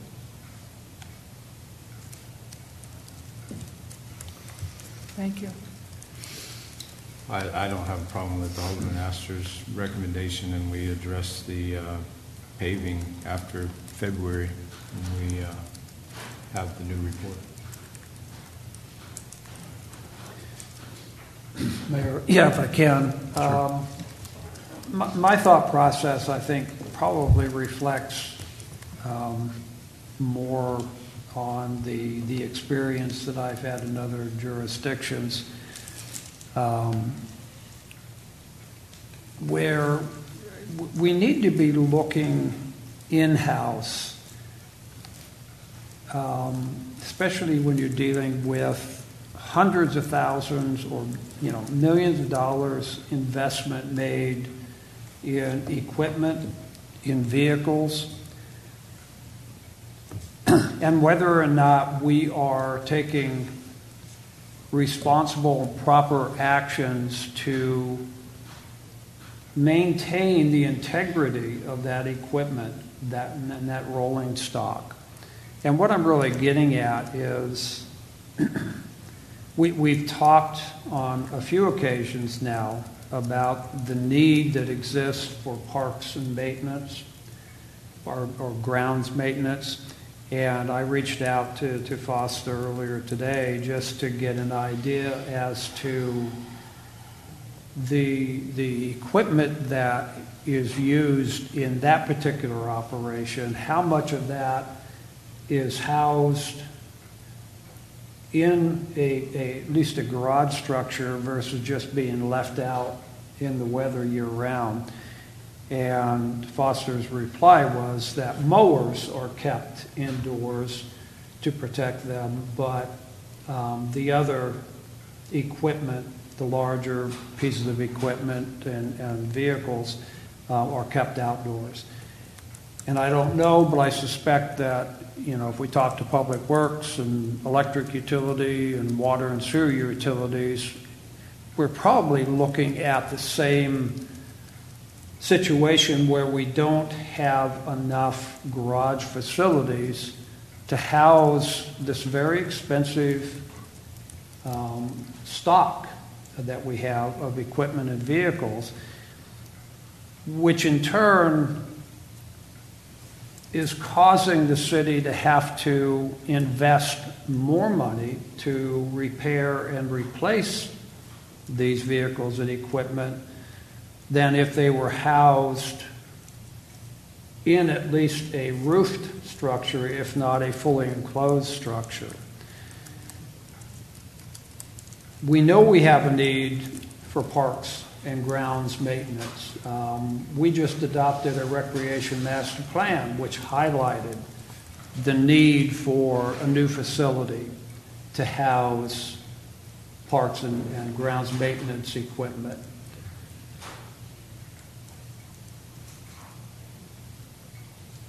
I would prefer to see this FEMA money go towards that project. Again, it's a down payment because of the cost of building or acquiring a facility. It's not going to be covered by the FEMA reimbursement, but it would be a large step forward to making that happen. What I don't have, I guess, the answer to, and Foster, maybe you could, talk about this a little bit. Before parks and grounds maintenance could move into the public works facility needs to vacate it and move somewhere else.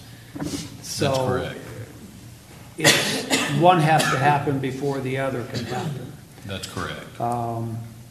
So we're talking about a major undertaking to make that happen. But if we don't start moving forward with that now, the cost is just going to continue to increase until a decision is made. And a decision does need to be made on that. The same way we've talked about the need for a new fire station, kind of in the West Newburgh area. We've talked about it, but we really haven't gotten into a serious discussion about it up to this point. And we need to.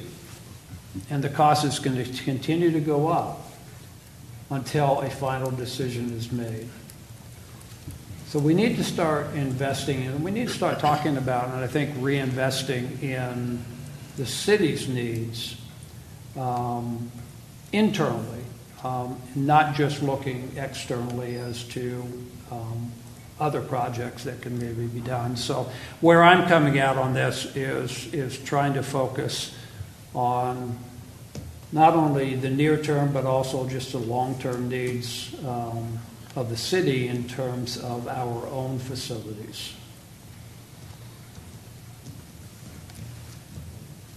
Anyone else? Foster, is there any conceptual plans for a new fire station that I know I haven't seen any, or any's been? Is there any in the works, or when is that? The former fire chief did work with a local architect on some plans, and it was a combined police fire, and so we can definitely share that with the board. We may just do that during the workshop that we'll talk about shortly as well. Okay. Just a question for city manager on the concern that Alderman Prill brought up. Has staff ever expressed a concern or desire to have some sort of covered structure for vehicles? For equipment, yes. That has been the ongoing thing with Parks and Recreation. So electric utility, they have a good amount of storage that they can park their trucks under. Public Works has that as well. Parks and Recreation, their area is at Glen Burnie Park. You can drive by there, and it's a rough looking area. Everything is out in the elements for that. The biggest thing with Parks and Recreation grounds maintenance is they need more space. It's coming sooner than later with that. But the other issue is the location. Where is it going to go? And even with FEMA funding, we couldn't, if the board wanted to go with what Alderman Prill was talking about, we've got to find property that is not in a flood zone. And in New Bern, there's quite a bit of flood areas around here. So a lot of things to look at. I mean, my thoughts or suggestion would be if you're going to relocate Parks and Ground, it should probably be located somewhere on Martin Marietta property, which is the largest park that we have, and there's ample space there. But I was just curious because I don't ever recall a capital request or during the budget process hearing anything about covered shelter. I mean, I've heard about more space for that department, but not that specifically. So. When you're talking about that space, you're talking about actually a building, a facility that will house the Parks and Recs department as well, correct? That's correct. Okay. Which is grounds maintenance facility, which is what's listed here, but we don't have any estimates on costs. Is that correct? Off the top of my head, no. I think I had something in this. So Public Works facility, you had $3.5 million. That's correct. But nothing for grounds maintenance. Nothing for grounds maintenance. That's correct. Okay. I thought that at one time, well, maybe that was discussed about putting it out at the 43 water resource at 43. We had discussed a long time ago, the plan internally had been discussed that Public Works would build a new facility out beside water resources. Parks and Recreation would move into the current area occupied by Public Works now. And so we did look at some numbers within the last 3 or 4 months on what it would cost to build a similar setup to what Public Works has now, and that ended up being about approximately $3 million for that. Which was 1.5 about 5 or 6 years ago. That's correct. In 2019, it was 1.5. I would just say what Alderman Aster said. I think we've tabled this item multiple times. I'm glad to see the BP building is finally down. It was an eyesore for sure. It does certainly seem like the easiest path of least resistance for this funding, which is restricted, would be to move forward with the fire truck, and then the money that we were going to spend on the fire truck, whether it's debt service or outlay of cash, could be used on something that's unrestricted. So if we get our, if we were planning on financing this fire truck and it was $100,000 in debt service a year for 10 years, then we could say essentially we want to take $100,000 for the next 10 years and add it to streets and ground maintenance if we wanted to, because then it would be flexible to do so. Is that fair? Okay. Yes, it is. Or paving. Yeah, that's what I meant, streets and grounds, yeah, paving. Or paving. Because my thing here is we got the $600-some thousand already allocated for paving of streets for fiscal year 24. So here you go again, we're kicking our streets down, our paving of our citizens' streets down the road again. We sit here and we talk about, and I don't have a problem with using this money for a fire station. For a fire truck. I don't have a problem with that. As long as I know that we've had this study done in 2018. Now we're going to have an updated one. And then it comes to where I look at the streets within Ward 5, because I travel down some of those streets and I see the dire need for paving, and then it don't get done for another year or two. And then George, do you remember the last survey we had? Did they give us an estimate on what it would cost to bring all the streets up to? I thought there was a number on there, wasn't it? Was it $10 or $12 million? It was a steep amount. I know I'm putting you on the spot, but yeah, there were two separate numbers in there of a cost for all the repairs in their assessment, and then there was also some projected costs that we should be spending a year to keep up with the mileage of roads that we have currently. And I would wait until we're 4 or 5 weeks out from having those new numbers. I hate to rely on a 5-year-old number to say that, but we've got 177 miles of road. The dollar does not go as far as it used to in resurfacing these roads. So, I can pave as much as y'all will give me. How's that? How much power bill money do we get annually? Not enough. A little over $1 million right now. And what do we do with that? The majority of it does go to paving, some sidewalks, staffing. Correct. Yeah, it's all Powell bill eligible work, right away mowing, those types of things that are all included in Powell bill coverage. Okay. Well, what do you need then? You need a motion on what to do with this money? It'll be helpful, I believe. Yes. And Mayor, I'd like to make a motion that we utilize the BP FEMA funds to purchase the fire truck and try to get the purchase done before February 1st price increase. Second. I have a motion and a second. Any further discussion? Hearing none, let's have a roll call starting with Alderman Prill. Can I add here something Sure. before we do that?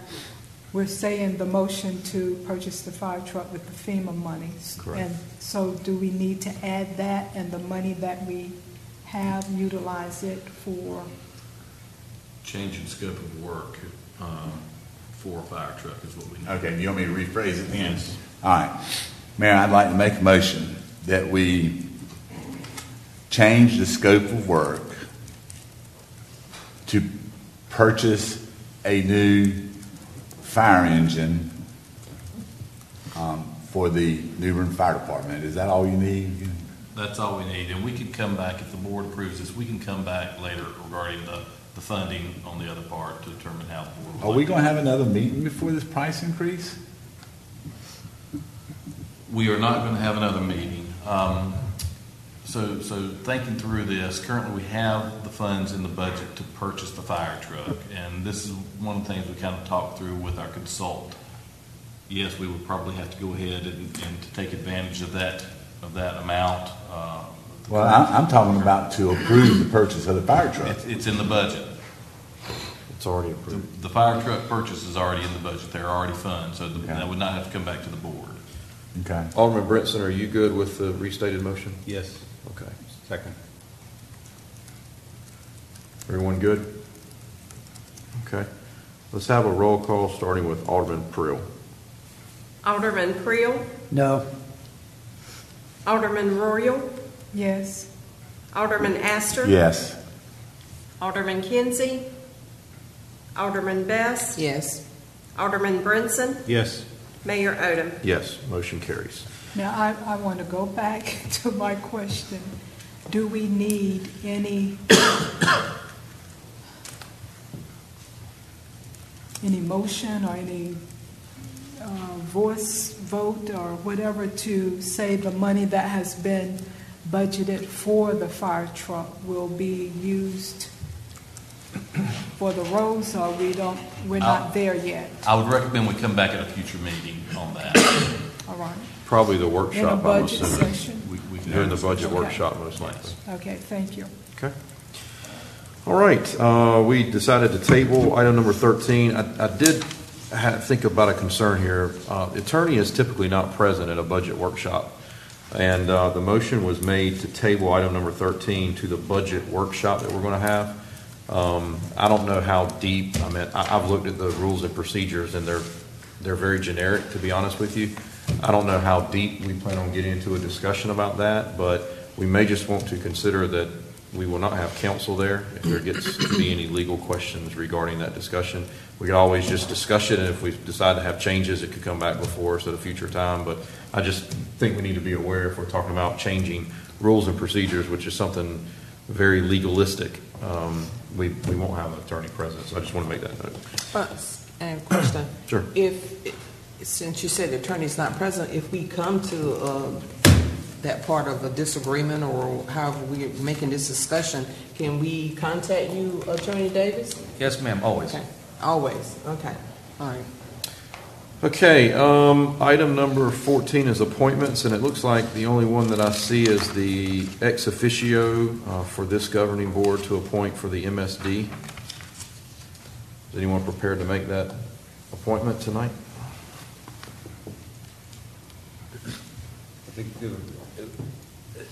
Does I somebody think we're- want to volunteer? Do we have one person or more than one on the board that would like to serve in that capacity? The question was, how often are they meeting, and I guess has that been established? I don't recall. So the first meeting will be next Monday. At that time, we'll set the meeting schedule for the year. Okay. And Quarterly. It will be quarterly. Quarterly, okay. Unless there's some specific projects that the group wants to discuss on a more frequent basis. My thought process, instead of appointing an alderman, I think it should be filled by the mayor pro tem. That way that position gets rotated yearly as we rotate the mayor pro tem as well. Just as a suggestion. I don't know. I'm not sure I understand why we would single out one member of the board if there are any other members that might have an interest. It's just a suggestion. I don't have an interest, so I'll clear my name from the slate. I have an interest, but I just don't like the fact that I have no voting power. Well, I can sit there all day, discuss. Let's be very clear discuss. here. This is the MSD Advisory Committee. I know. This board is ultimately going to make every decision that comes to us, so. Just going around in circles, as far as I'm concerned. If you got a committee here and then you can't vote on any particular items, and then it's got to come back to this board. But Attorney Davis, what if no one on this board desires to fill that slot? Well, it would just remain unfilled, and then I guess the question for you is the resolution that creates the MSD provides for that fifth ex officio seat. And it might be nice to clean that up if you, on further reflection, decide you don't want it. On Royal? You said quarterly are the meetings? Quarterly. Could be more, but Could no be. less than quarterly. Until the advisory committee meets and decide how often they want to meet, we don't know. If it's quarterly, I'll do it. If it's not quarterly, we'll go back to Alderman Best. Then we defer this until after the MSD meets and then we'll know. Sure. You want a motion? What do you mean you come back to Alderman Best? You need it as a motion? As No. A motion to appoint someone, nothing just kicks the can down the road with a vacant seat. I like make a motion that we appoint Alderman Royal. She seems to have an interest. Second. Now there's a second. We have a motion and a second. I thought, correct me if I'm wrong, wasn't this the position that we created because there was some concern about having some diversity? Yeah. That was a concern you raised. Is this the same position? Yes, sir. Because I had completely forgot about it, because when I saw it on the agenda, I was like, didn't we appoint everybody for this Miss D thing already? So I forgot about it. So, all right, well, we got a motion and a second. You can always vote no to Alderman Royal if you don't want to do it. But all those in favor say aye. Aye. Any opposed? opposed. You opposed it? Mm-hmm. I feel like y'all pressure her into this. Okay. I promise you, no one can pressure me. Madam Clerk, did you get that? We I have did. one in opposition. One nay. Okay. Any other appointments that I didn't see? Okay. Attorney's report. Nothing to report tonight, Mayor. City manager's report. Just one item, just a reminder that on February 6th, we'll have our budget retreat at 9 a.m. here in the courtroom. At that meeting, the department heads will be presenting personnel and capital requests to a PowerPoint. And so at that, you'll be basically kind of keeping up on the information that the finance director gives you on those things, on what you're going to support, have a flavor for supporting and not as we continue through our budget process. I see you said February 6th, 9 to what? 9 until Okay. it's done. Yeah. So I better take off that day, right? Or bring your pajamas. Anything else? That's it. All right. New business, Alderman Prill. I have nothing, Mayor. Alderman Royal. None tonight. Alderman Aster. Mayor, I'd just like to thank George and his team for the hard work off Newsontail Drive, where we had some issues with flooding over there as a result of a cable company of some sort went through one of our pipes and created a snag. I felt bad. They were out there in knee-deep water and trying to repair pipe and replace pipe, and it just makes me think about the reason why we pay our guys and why we should keep them happy because of services like that, because I certainly wouldn't want to be down there doing it. And other than that, I have nothing else. All right. Alderman Best. I too want to thank you, George, you and your staff, in reference to a little issue that just come up this week, and you was very amenable to me and the citizens. So thank you and your staff. That's it, sir. Alderman Brinson. The only thing I have is, I've talked about Reese Across America a couple of months now. The Reese Across America mobile exhibit is coming to New Bern on February 3rd and 4th, basically explaining the purpose of Reese Across America. Live with, and their theme this year is Live with a Purpose. And so there is an opening ceremony, and we're also calling it a welcome home ceremony to honor Vietnam veterans. That will be at 9 a.m. February 3rd at Lawson Creek Park. And then the mobile will be open basically from 9 until 3 on Saturday and Sunday. But again, opening ceremony at 9, February 3rd at Lawson Creek Park if you want to come and participate. Okay. I have no new business tonight. Do we need a closed session? Yes, sir, we do. Briefly, pursuant to 143, 1311A5 to discuss the potential acquisition of real property. Do I have a motion to go into closed session? So moved. Second. Have a motion and a second. Any further discussion? All those in favor say aye. Aye. Any opposed? We're in closed session. Is there any more business to come before the City of New Bern Board of Aldermen this evening? No, sir. If not, I would entertain a motion to adjourn. So moved. A motion to adjourn in a second. Any further discussion? All those in favor say aye. Aye. Any opposed?